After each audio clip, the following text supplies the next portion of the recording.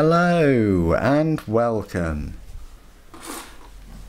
to my unboxing and review of the Horus Heresy Praetor in Cataphractii Terminator Armour. I have a couple of Praetors. I don't think they're in Cataphractii Terminator Armour though, so this is quite an honour. I think this guy was sort of £26, I want to say, something like that. I'm not 100% sure. Either way, he's an event exclusive model, so you can only get them at the Forge World events or Warhammer Fest or something like that, or you can pop down to Warhammer World and pick him up. I think it's a cool looking model. I didn't go for the Chaos Psyker in the end because he's got a demon coming out of his hand and it would be difficult for me to sort of explain that with a Loyalist Legion or chapter. But there you go, no instructions on how to build this guy, so you just got to close your eyes and, you know, hope for the best. So yeah, nice big base, lovely detail on the armour. This lighting is absolutely terrible, so as a bit of a happy medium, I've sort of changed the lighting a little bit just by moving the model sort of into the sunlight. It doesn't really help. Right, so I found a spot of sunlight.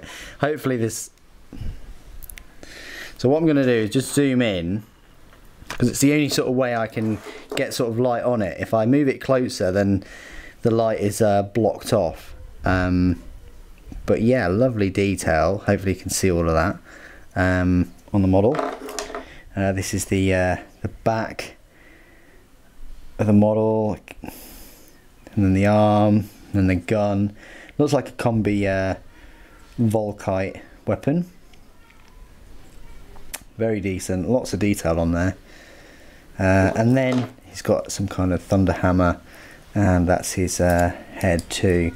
Sort of bionic, definitely fit into a Iron Hand sort of chapter if you go in that way. Really nice looking model. It'll work well just with my Cataphractii Terminators. So join me in part 2 when he'll be washed and glued, and I'll give you my take on him. I'll go through some of his rules as well. And welcome to part 2. Here he is, here's the model. We'll have a look at him and then we'll go through the rules and things. He's got a fair amount of detail. I think I said at the start it cost £25, which is not too bad actually. Would have liked to have seen him at sort of the £20 mark, but £25 is fine. It's got a nice thunder hammer going on. I would say there was a bit of bubble in there, so I had to green stuff it. But that was it. Lovely sort of shields and 3D effect on the ribbons trailing down, and even the 3D sort of effect on the chains that hold that armour plate together, and his main sort of loin plate.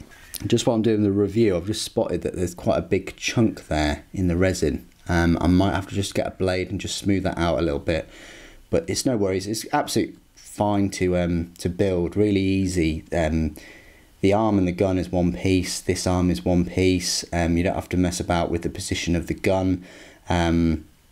Legs are one piece. The carapace and the front are two pieces, and then the head is one piece. So not many sort of fiddly little details. Very straightforward, quick to build. Didn't really have any issues, and that gun looks crazy. This sort of combi Volkite weapon. So yeah, lovely looking model. He'll go really well with the rest of my Cataphractii Terminators. I'll just show you a few size comparisons. So here's a Space Marine of the 41st millennium, and he towers over him a fair bit, heads and shoulders, so definitely got the right sort of scale there. Much bigger than your average sort of Space Marine. And then I'll show you him next to another Cataphractii Terminator. Very similar, they should be. Yeah, he's standing on a rock, so he's a tiny bit taller, but definitely fits the aesthetic of them. And this is a plastic one, so you know, if you're going to bundle him in a squad, they're going to go very well together. Finally, just because I've got one around, just to show you him next to a Custodian Guard. It's actually very similar sort of height to a Custodian Guard. on the face of it. So there you go. Now before I go, I'll just talk about the rules and a few tactics and things for the model. They can be found in the Legion Astarte's Age of Darkness army list. He's a Legion Praetor, so he's double the points of a Centurion, and for that you're getting an extra wound, better weapon skill, an extra attack, better leadership, and a better save. So is 100 points base for the Terminator Armour. That'll cost you an extra 35 points, but it does come with a combi bolter and obviously a power weapon. You can upgrade that power weapon to a Thunder Hammer, and you can then make that master crafted. So pretty much for 155 points base without digital lasers or anything else, that's quite a strong unit.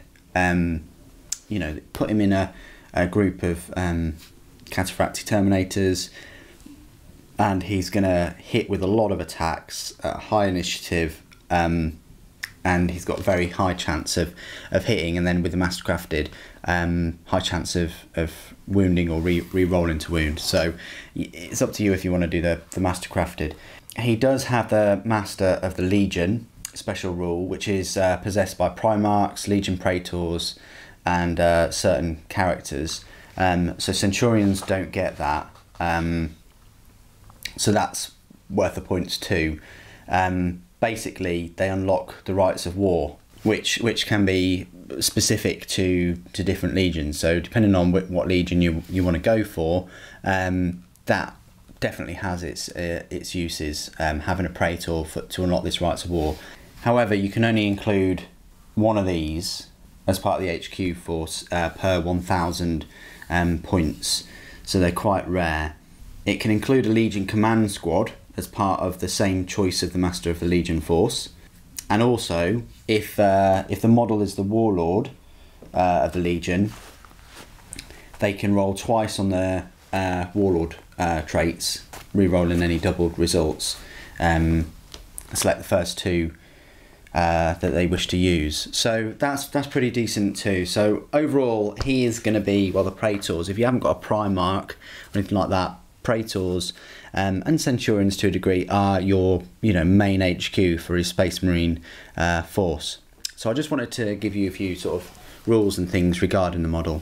So I hope that's helped. I think for the money he's quite relatively priced. Like I say, maybe sort of £20 would have been the sweet spot, but it really depends on how much you want a sort of unique looking Cataphractii Terminator in your, even in your plastic squads or wherever.